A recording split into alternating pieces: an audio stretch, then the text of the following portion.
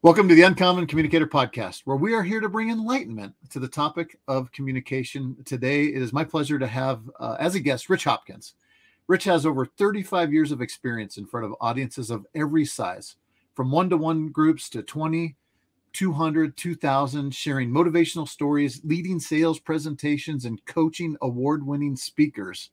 No matter your audience, age, or background, including private companies, entrepreneurs, or students, learning to win anyway will be crucial to your success. He's a humorous and inspirational keynote speaker. It's a lot of stuff you do. Disability advocate, self-esteem builder, sales expert, author, presentation coach, and fellow podcaster. And then last but not least, and not in your LinkedIn profile, also a TEDx speaker. Rich, it is my pleasure to have you on the program. Welcome. Thank you. Well, that introduction was so good, you'd think I'd wrote it myself. It's like those words write themselves sometimes. Well, welcome to the program. We're here today. There's so many topics we could talk about and hit on today, but today we chose that we're going to talk about leadership styles and communicating through leadership styles. But the first thing I want to talk about just within those styles is you do have a couple of books out there, and I don't know that they're necessarily advertised all the time, but man, you're an author as well. Actually, did I have that? Yeah, that was in there as well. And then also your TEDx speaker. You're the second TEDx speaker on this program. So I'm super glad to have you here. Just tell me a little bit about that experience for you, that TEDx experience. TEDx was great. It was something I had always wanted to do. You apply and apply and apply, and you get rejected over and over and over again. And I happened to catch one in Colorado Springs they were kind of at their early stages. They weren't a full TEDx yet. They were in their infancy stage. So they could only have 100 people in the audience. I sent in my idea. Then they brought me down to do a tryout for them. And after I did the tryout, I got the email saying that I was selected. So me and 10 other people got to speak in 2017. And I used my win anyway topic, which, TEDx doesn't always like motivational topics. So I really had to work on twisting my motivational topic to being something that was more of an idea, more something that people could apply in their lives, which actually helped me a lot as I was continuing to write my overall keynote speech around my win anyway concept. So TEDx was a great experience for me, both in terms of doing it, but also getting ready for it. Yeah, and that's what I've heard, the preparation, the training. Did they provide you a coach? They did. It was a lot of fun. It's tough when you're already a coach to get coached. Who coaches the coaches? Right. I did work with a coach to some degree. Yeah, I really do love that process, and I think it's a great deal. And we will post that link in the show notes, as well as I got some notes from that. And first, the Win Anyway theme. What a fantastic idea! Where did you come up? How long ago did you come up with this Win Anyway? I came up with that in 2011 while I was sitting at it was basically a court waiting room as I was waiting to deal with a ticket for not having insurance on me when I was pulled over for speeding. And I was there for a couple of hours with a notebook trying to think, I really need a theme as a keynote speaker. I really don't have. And so I was just going through my mind about all the speeches I'd ever done in Toastmasters, speeches that had gotten me to the World Championship of Public Speaking. What were the themes? What were the ideas I constantly talked about? And it was, not giving up. It was perseverance. It was perspective. Those were terms. And I thought, these are pedantic. These are used by everybody. I need to find a way to combine it all. And I thought, I'm this super competitive guy. I'm always about trying to win the contest, to win at life, to win no matter what happens. And that's where I came up with Win Anyway. And then figuring out what it really meant for me to win anyway, all the different ways I had learned to win anyway over the years without realizing it was teaching me to win anyway. I was doing it without ever having defined it or turning it into something that I could actually put out there as an entire formula, an entire way of life, an entire way of looking at how you approach what it is you do, from going after your goals to just living every single day. Mm. And that's what I love about that. And you make a great point, one, in, you know, trying to find that theme.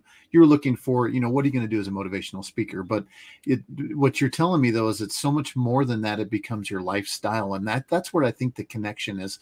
And what I really love about any type of play on words, I don't know if it is a play on words, but how you pause and say win anyway can mean two great things. Like how I once asked somebody else that, I think it was called A Quality Podcast.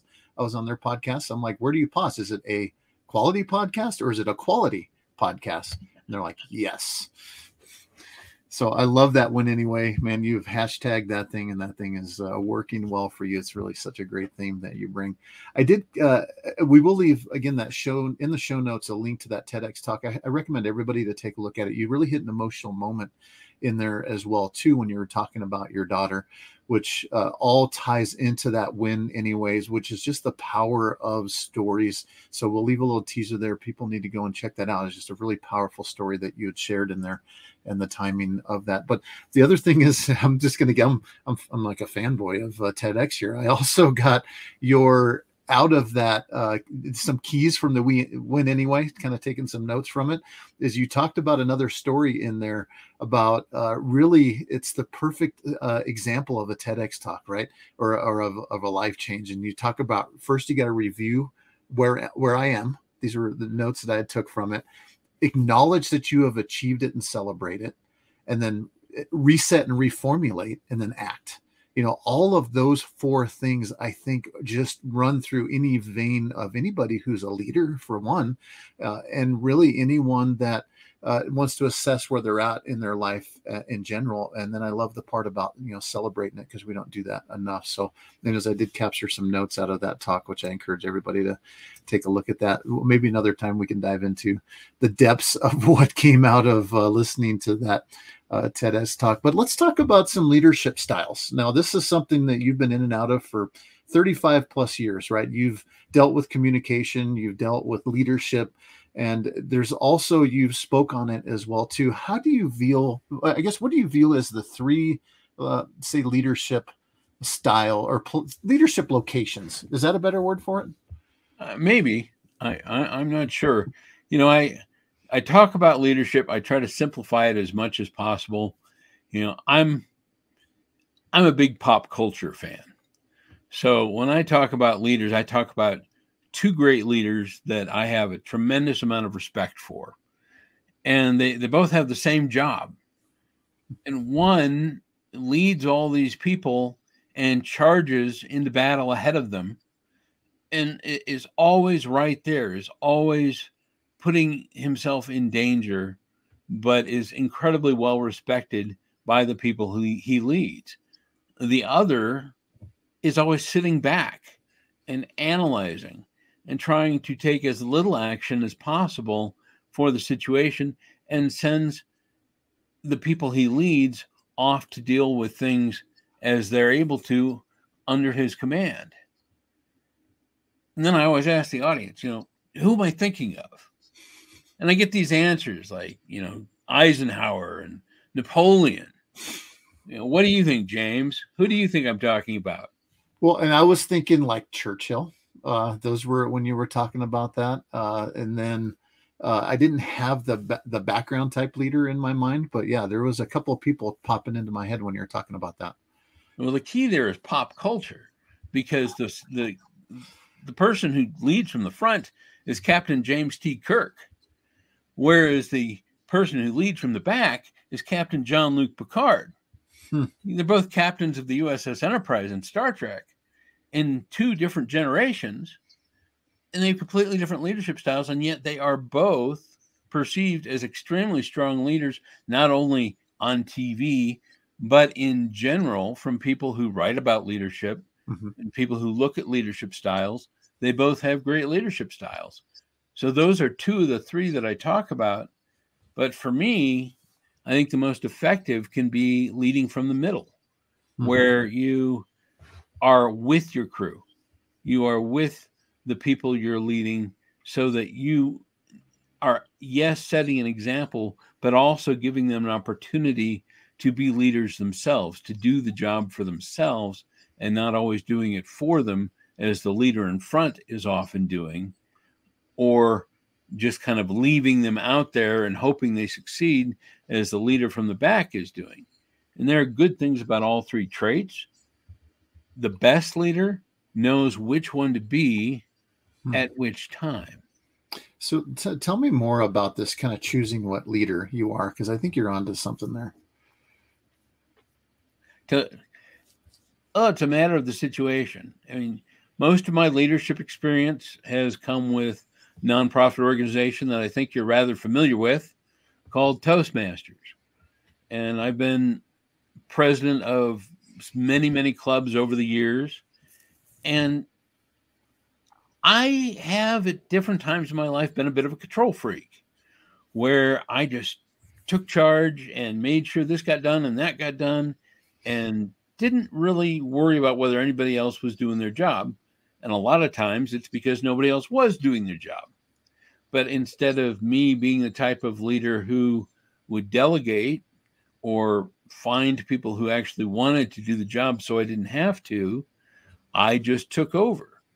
And that would be leading from the front, which can be effective, but can also stress you out, burn you out, and prevent the people that are supposed to be working with you from actually learning and leading themselves. Other times, as I kind of got over myself, found people who could take these positions on, I was able to lead from the back and just let them go. But usually there's always that point where, somebody has to drop out of their position and you have to work with everybody to make sure that position gets covered. Or you have to really work with people to teach them what they're doing and make sure that they are keeping up on what it is they need to keep up on. And that's a little bit more leadership from the middle. So those are where I've really learned those different styles, is based on the leadership teams I've had at any given time.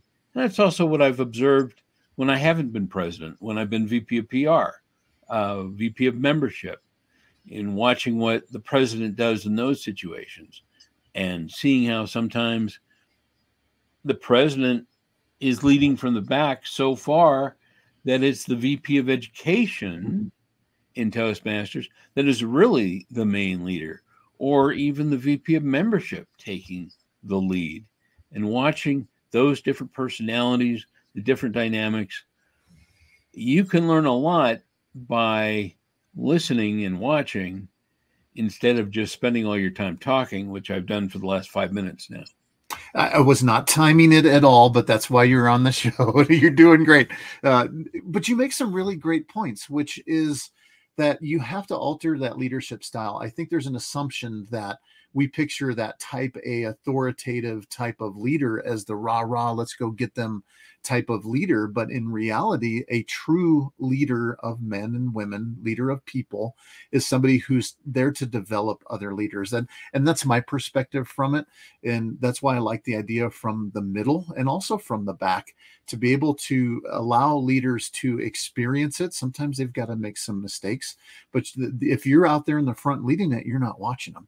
But there's been times, and I've seen it within my career, I've seen it on projects, where if somebody would just step up, we can get the ball moving. And that's where it takes that type of leader. And I found at times where this from the middle or from the back type approach wasn't effective for me, because I really needed somebody to just grab that chain fall. And this is a specific story. Like it took us 3 days or 3 shifts to get this one piece of conveyor up in the air on this project. I mean, it was up. We had to build a deck underneath it, but the night shift was going to do it. And then I come in and they're like, didn't get it done. And they were struggling. Then the day shift. And then finally that third shift is when our night superintendent, he just took the bull by the horns, and he put the rigging on himself, started pulling chain falls, and people jumped in and they got it up. So he had to lead from that position. He was very similar to me as well in that from the middle. So it's such and that's why I'm saying that the whole, you're onto something, is it's all about really finding the right moment and the right time. I felt like in that case it was a lesson learned, because I waited too long before you just went out there and do it. Because the very last thing I want to do in the world is to take a tool out of somebody's hands. And you do that if you step into somebody else's role and try to lead them when they're the leader. But I think those are great. I think you broke those down really to a simple, mindset of the front, the middle, and did you say the rear? Is that where we're leading from? I chose the back. The back. Okay, that's much better. I'm going to use that word, from the back. Now, how have you altered your style, your leadership styles before? Well, it's pretty much based on who I'm leading with. Who am I leading? Who am I leading with? Those situations are different. You have to get to know the team and get to know who you can lead from behind and who you can lead from the front and who you can lead with in the middle. And a lot of times you can't find a whole group that is consistent. You have to deal with the different people in your group in different ways. Sometimes you have to be careful. You talk about not taking the tool out of their hand. Well, it depends. If they're using that tool in a damaging way, sometimes you need to take that tool out of their hands and show them how to use it. Sometimes a chainsaw is more dangerous if you don't take it out of their hands. Or maybe a leadership tip: don't give the chainsaw to somebody who right, shouldn't be using it. But yeah, that's exactly one of the things that I think we struggle with as leaders, is really trying to find ways to communicate differently as well through those different leadership roles. Because really, in the lead and in the front, you're like, come on guys, let's go.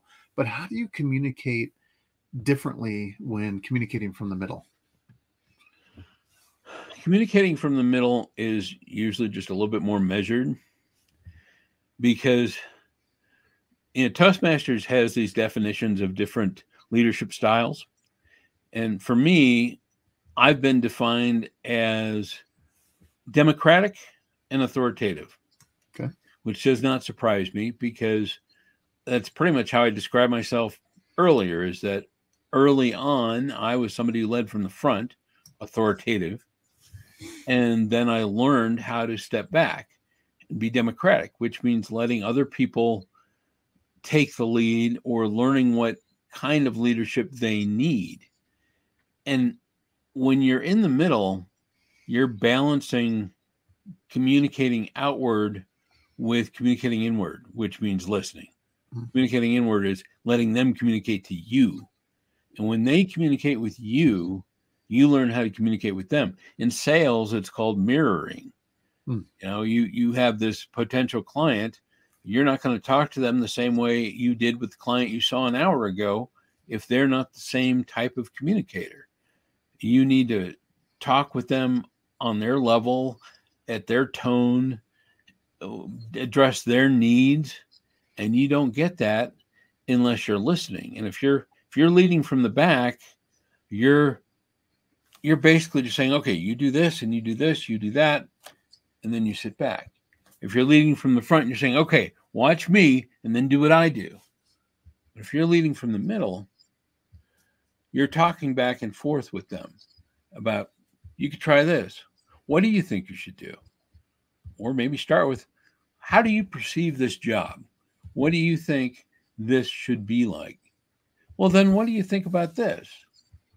And then it becomes a conversation. And that's why I think leading from the middle in general is the best style, because it involves everybody and creates that conversation and allows ideas from all sides, and can even bring in ideas not just on a one-to-one basis, but from the entire group.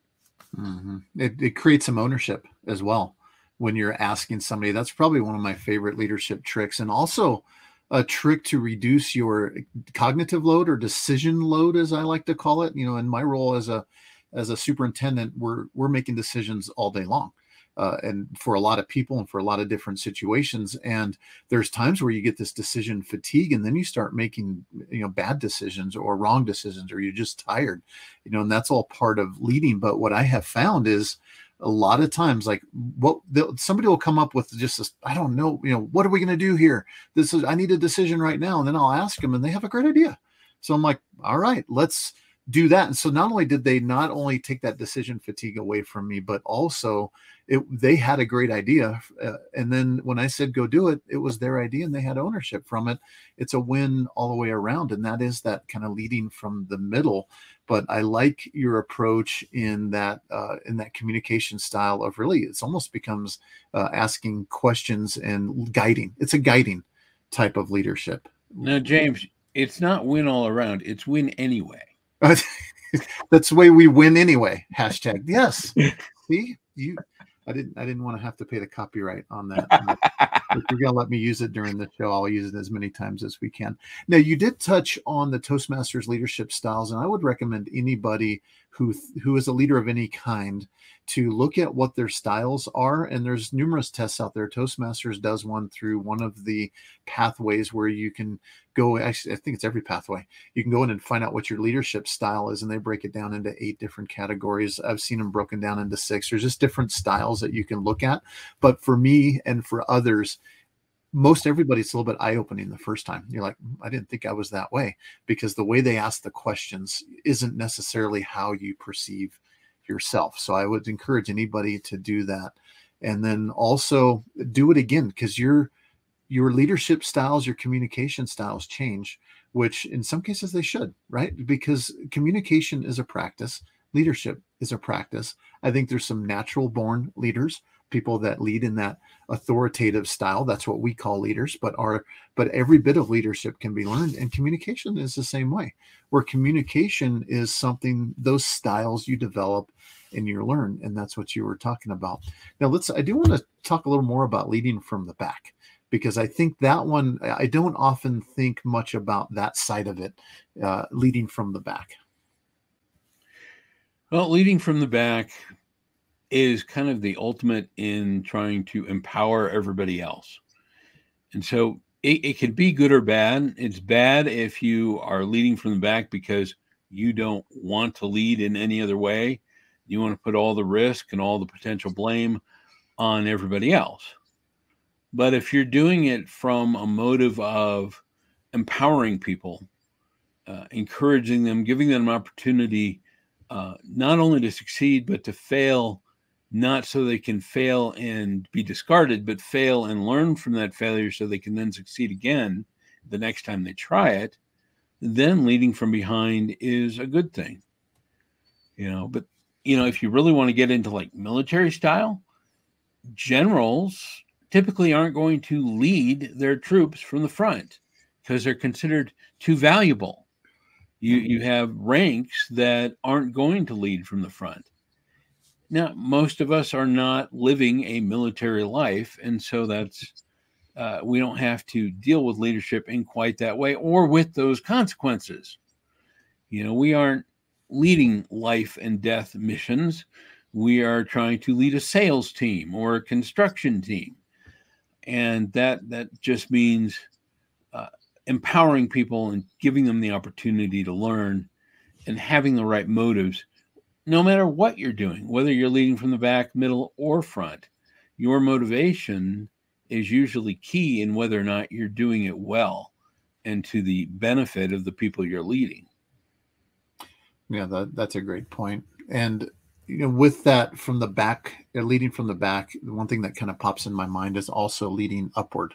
And I think they're a little bit different. That's why I like your take on that, and really take leading from the back. But there is something like sometimes you're not in charge, and that other person needs to be in charge because it's their role. It's their title, their responsibilities, but you want to help guide that as well too. So I think there's a little bit of leading upward that also comes from the middle and from the back as well, because you want to be able to hopefully have a good enough relationship with the other leader to guide them and coach them and be open enough to possibly steer the direction and to save a direction, especially if they're not a strong leader. You have to be able to lead from the middle in that regards. And I think that's a skill set as well. Have you experienced any leading upward or leading? Yeah. Is that the right word? Yeah. Leading upward. Leading upward. I'm not completely clear on your definition of leading upward to know if I've experienced or not.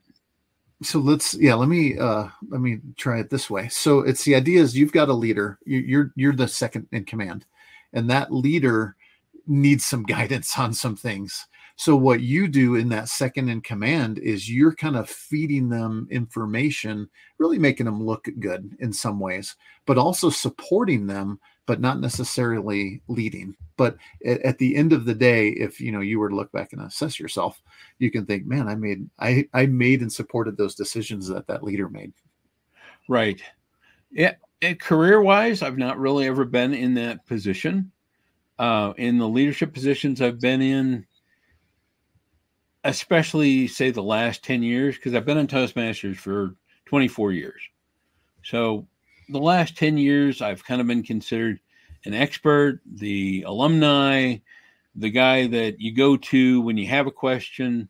So even if I'm not in a leadership position in a club, I'm in a leadership position. Yeah. And that's where I'm kind of the first mate, the number one in Star Trek terms, the first officer, however you want to put it. But ultimately, if you're relying on a first officer, you are learning not to lead from the back. You are literally leading from the middle. You are moving closer towards the middle leadership position than if you were totally leading from the back, because then you're not taking advice from anybody. You're telling other people what to go do, but that's talking in extremes. You've got the way back, you've got the back that's closer to the middle. Oh, I guess I'm doing this in reverse. You should do it like this, in the way back, and you're getting closer to the middle, and then suddenly you're leading from the front, way too far in the front. So the more you can be in the middle, the better off you're going to be. Does that answer your question? Yeah, that does. And my story, it doesn't necessarily come from me, but I used to have a scenario. I won't actually drop names in this case, but I called it his puppet regime because, he was my boss, but it seemed like he had a ton of influence. And that's the word where I'm going to go with, over the other person making decisions. So if I needed something, I'd mention it to him. And then before you knew it, it would happen. So it was kind of his puppet regime is what I called it in regards to influence. And I think that's something when we talk about leadership, and that's kind of, I think where I was going with that. And as far as from leading from, a position, a lower position, is that we have at times more influence than we have leadership role. And I think that's what you're talking about as well, too. When Rich Hopkins walks in a room, it's different than when just James Gable walks in a room. You have a little bit more influence when you go in there because of your experience, because of your reputation, because of all of the input that you've put in, to those groups, and really in the world of speaking, you have a different level of influence. So a lot of times, I've never been a top 3 officer though, like you are. You're a bigwig. Yeah, well, let's come join us, man. Come on in. But that's something that I think is people need to take into account in the ideas of leadership as well, too, in that you can have influence, and that influence is just as important in any level of leadership. What do they call a leader that doesn't have any followers? It's just a guy out on a walk. There you go. So you got to have some followers to be a leader, and that doesn't necessarily mean in the paid category as well either. Well, what else do we want to talk about in regards to communication from a leadership perspective? Well, there's a definition of leadership, it's more of a level of leadership that I always talk about in my keynotes. It isn't one of those main 3, and it's the invisible leader, kind of the unaware leader. When I was going through the World Championship efforts back in 2006 and 2008 and failing. I mean, I took third in 2006, which is great, but at the same time, it just means you're the second loser. And then hold on, time out. You're the second loser to how many applicants, right? Thousands, thousands. But I hear what you're saying. So then in 2008, I did not place at all. So, you know, when you don't place, you just say you were tied for fourth. And, you know, that works out too. But in 2008, they made a documentary called Speak about the World Championship. I think you've seen that. And if you haven't, I've got a DVD in my basement I can give you. I was actually looking for it this morning because it is on Amazon. Believe it is on Amazon for like $3.99 or $2.99. Just $2.99. Yeah. Anyway, so there's this movie that shows me that year, and you know I'm pretty confident because I'd gone in 2006, and I'm all excited because I think they're making a documentary about me going to win the World Championship. Well, it turns out, of course, that I did not win the World Championship. And so it just shows me struggling through the summer as I was practicing, as I was getting a new leg. You know, I went through an amputation in 2006 and was getting another mechanical leg in 2008 in preparation for that particular World Championship so that I could have a better walk on stage. And then it, of course, covers the contest itself. And at the end of that contest, as they're announcing the winners, you have me and the winner in the split screen as they're announcing. And, you know, I'm all happy because I haven't heard my name for third or second. Nobody wants to be called for third or second. But then, of course, the other person wins, and you see her jumping up and down and all excited, and you see me going. And I'm really glad that I don't have a microphone on at that moment in time. But if you're a good lip reader, you kind of know what's going on at that moment in time. And then they follow me home on the plane, and they follow me home in a car, and they interview me, and I change clothes. So it looks like it may be another day, but it's really right after I've shown up on the plane, and I'm exhausted. I'm depressed. They're trying to do an interview with me about how I'm feeling. Well, I feel like crap. Thank you very much. And my wife's next to me, and they're asking her, and she's like, oh, things are going to be okay. Right, honey? Things are going to be okay, right? And I'm just like, because I'm exhausted. It's hilarious. It's hilarious in the midst of it. And, you know, that story is a big part of learning how to win anyway. At that point, just 3 years before I really came up with condensing all the different things that had happened in my life into that moment, into that win anyway concept. But I say that to say this. 2014, I win district here in Denver for District 26, which you're helping to lead. And that year it goes to Malaysia. So I fly to Malaysia. I compete in the semifinals when they were still in person that way, and I don't place. I go and watch the World Championship, and Dhananjaya Hederachi, or however you pronounce his last name, wins just going away. Everybody knew he won the contest. Fantastic job. I get on the plane. I come back from Malaysia, and I do what everybody does when they have a new world champion. They go on Facebook and they friend the guy or the gal, whoever it is, because you want to get there before they have too many friends and they can't friend you back. So I friend Dhananjaya. Now here's the deal. The next morning, there is a post on my Facebook wall from Dhananjaya saying how inspired he was by watching me and Speak. And now he was ready to quit the contest after years of not making the World Championship. But then he saw the movie and realized that you didn't have to give up. You just keep trying. You just keep going forward.